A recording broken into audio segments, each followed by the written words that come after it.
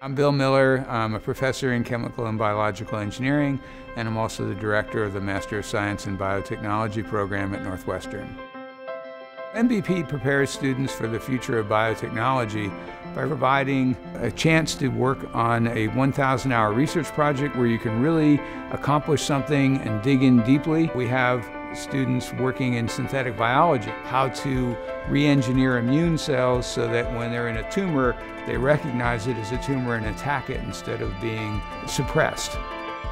We have people in biomedical engineering working on a new bioartificial blood vessel, and people trying to develop recellularized kidneys to use in transplantation research. We have researchers in the medical school using nanotechnology to treat cancer.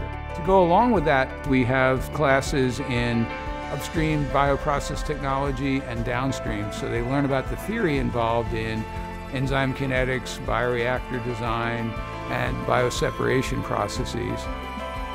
And then finally, we have a course on technology commercialization fundamentals, in which they really learn what's involved in taking an idea to a product.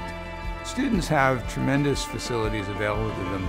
The bioprocess engineering laboratory in the spring quarter is loaded up with equipment that is just like they would use in an industry. In MVP, we take an integrated approach. We want to build up students' technical skills and also to develop their business technology understanding and their professional development skills.